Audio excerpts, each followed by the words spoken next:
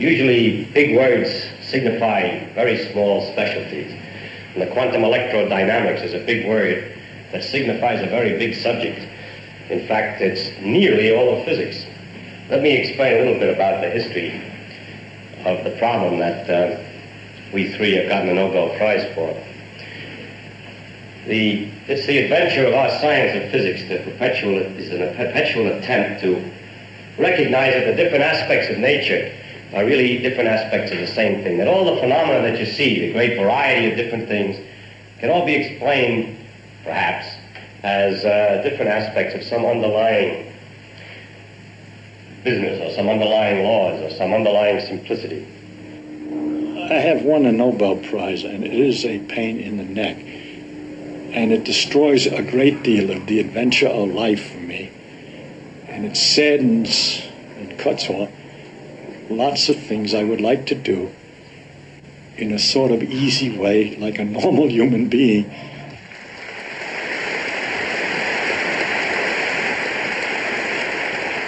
I didn't see that the publicity would be so terrible. I didn't want it. I knew right away I didn't want it. I tried to figure out how not to get it, but like many other people who have gotten it, they realize after a few moments that if they refuse it, it would make more publicity than if you got it. A big shot he thinks he is, he refuses the Nobel Prize. You don't want that either. And what I think is the solution to this is that they should at least have the courtesy, the Swedish Academy, when they choose somebody, to call him up quietly and to offer him the prize. And if he doesn't want it, he can then say no, and there'll be no publicity because nobody has been told yet. And it would seem to me a rather simple solution.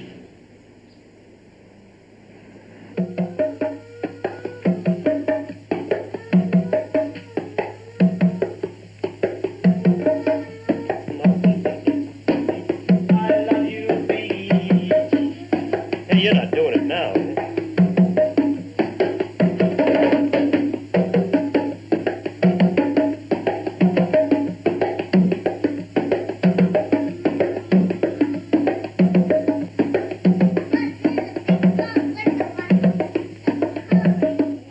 We were asked by someone she wanted to make a ballet of purely percussion music. I thought that's crazy. I thought ballets were like nothing but Swan Lake and so on. And so she designed this ballet, and we went up to San Francisco as if it was a regular job. We got paid. We went to rehearsals. We went to the thing. It was an extremely small ballet school. There weren't more than 20 or 30 people in the audience for this whole ballet, okay?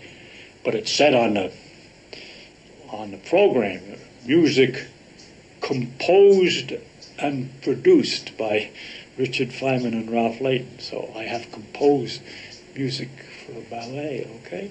Well, it turns out, crazy like always, that she won a contest in the United States and then went to Europe with a section of this ballet and some dancers, and entered a big European contest in which it ended up with just two contenders. One was a Latvian ballet group with Swan Lake and her thing, and it was in Paris. And she reports that the audience were always applauding more for hers than the other, but that the judges decided that the Swan Lake was better. And when she went up to the judges, which is permitted, to find out what it was that was the weakness, they said the music.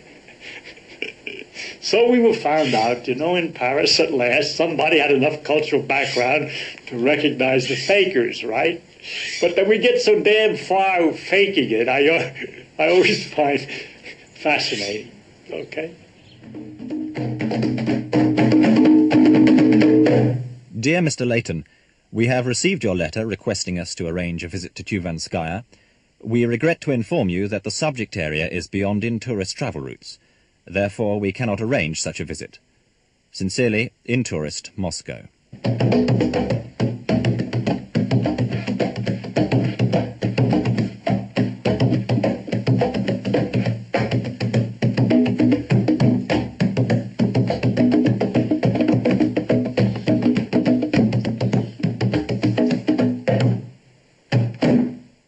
Dear Mr. Leighton, thank you for your letter of the 3rd of January.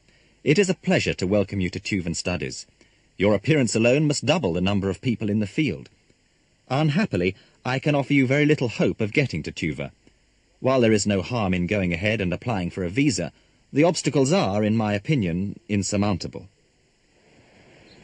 It's very simple. I propose to give some lectures in Russia. They would be delighted, I think. I come there and I say that one of the conditions is that I travel to Tuva. And they say, indeed, it's fine. And then I say, but I give the lectures in Moscow after I visit Tuva, having learned a bit, you see. And they'll have to say yes to that, and I could go. I never understood before why I don't want to do it that way. And now I suddenly do. The whole idea is to have adventure. The way to have adventure is to do things at a lower level, is not to ride on the freeway and to stop at the Holiday Inn. All this and more at the world-famous San Bernardino Exotic Car Show this Saturday and Sunday at the National Art Show Ground.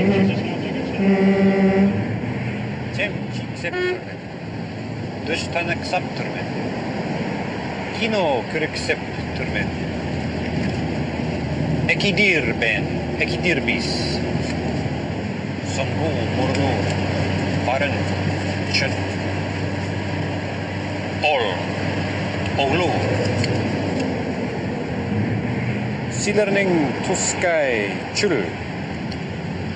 Learning to sky erteminger chul. We found somehow this Mongolian Tuvan Russian phrase book, which was just wonderful. Kadarchilaranga paran kanchar chidriptarasile. But now that we had the phrase book, we would write in Tuvan. That would probably wake somebody up, you see. And so we struggled. This is the kind of thing I love, okay? Try to put something together. So we're taking all the phrases and trying to make the minimum changes on any of the phrases of the phrase book so that we would have as few errors as possible.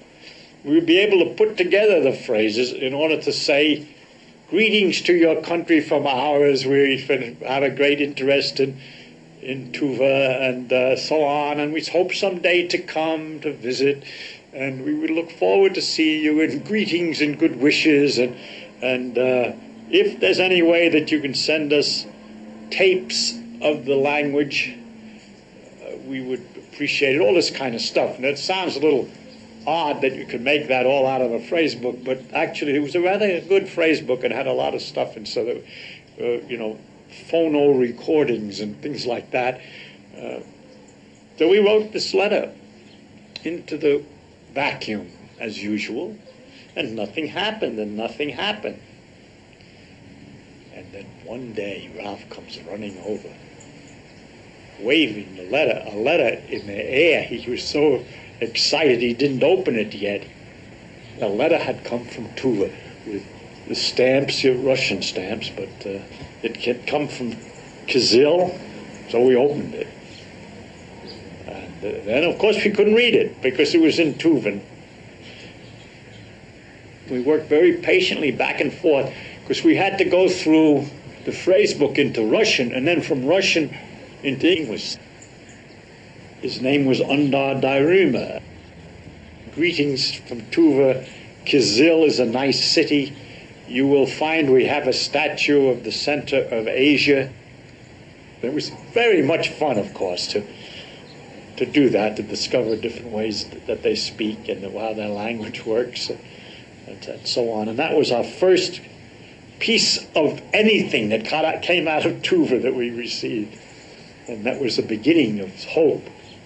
Because it took us a number of years till we got to that stage.